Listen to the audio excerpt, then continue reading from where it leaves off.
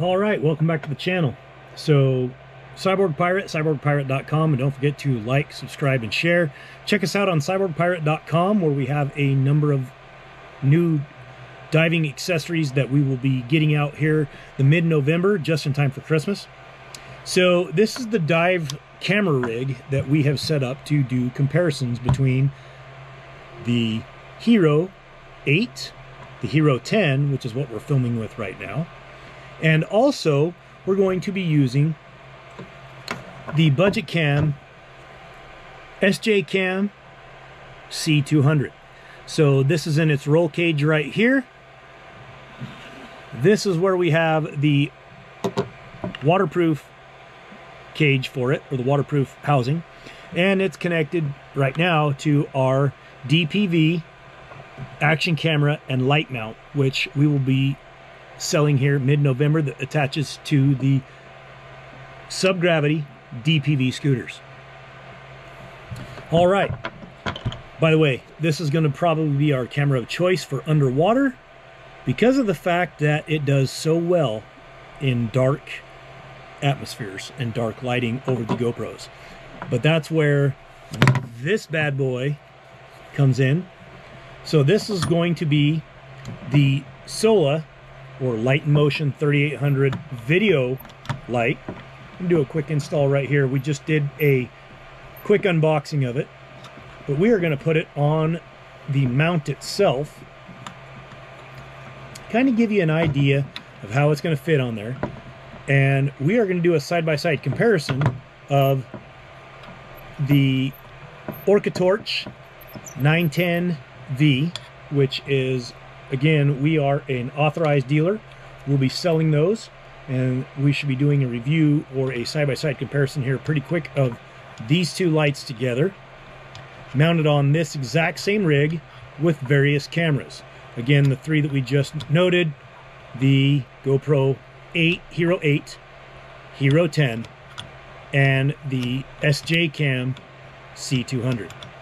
So this particular light here, we put it on, we've got our 1-inch balls that attach, which again, this will all be annotated in the description as to where you can purchase these.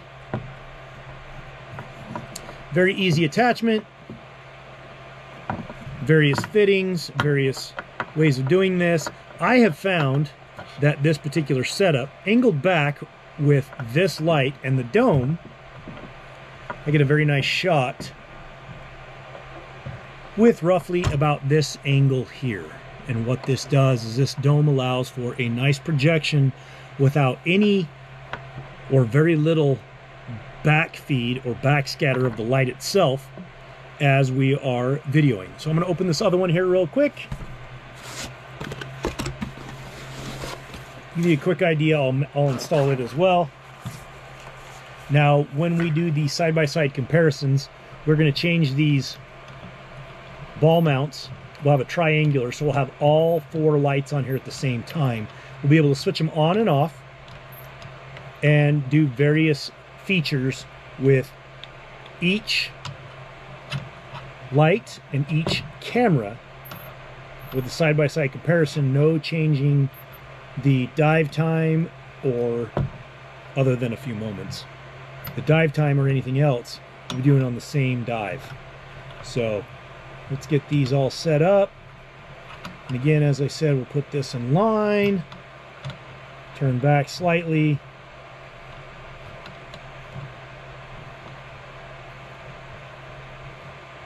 The nice part about these adjustments is you can make these adjustments any way that you find necessary with your camera. Nice little bolt snap that we've attached, so when we're done with our camera rigging, we can attach it to a D-ring and ascend with it without worry or fear of it being lost. Now, the way I've set this up as well is we can do the Max 360 camera from GoPro, and we can mount it in here, or we can mount an additional camera in here as well from behind and view from all 3 cameras. So this will be a nice little setup to do a side-by-side comparison of all the cameras themselves. Stay tuned. Don't forget to like, subscribe, and share. Cyborg Pirate, cyborgpirate.com. Don't forget to check us out, as we do have our DPV mounts, our stage bottle and deco bottle riggings, and our flagship, the Cyberlight, that will be launched all mid-November, just in time for Christmas. Take care of those dive buddies and family members that are divers that you love. Get those out. Best lights in the business. So thanks again for checking us out. Cyborg Pirate, cyborgpirate.com. Don't forget to like, subscribe, and share.